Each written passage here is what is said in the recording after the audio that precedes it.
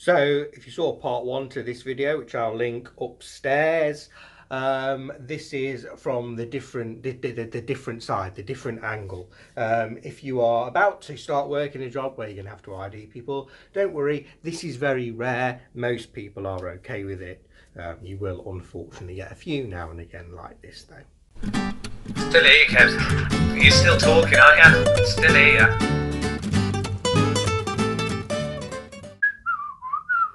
Can I have a large bottle of the Jack Daniels, please, mate? Can I see ID, mate, please? What? I'm nearly 30, mate. Sorry, unfortunately or fortunately, I think you look under 25, so I do have to ask you for ID, please. Oh, what the fuck? This is fucking ridiculous. Get me your manager. I want to speak to your manager. Unfortunately, they're not here. I'm actually in charge at the moment, and in any case, I'm afraid they couldn't overrule me once I've challenged. Oh, this is fucking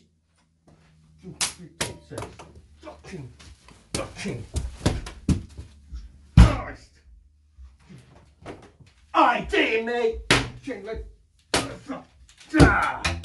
Fuck's sake! There's me ID. You happy?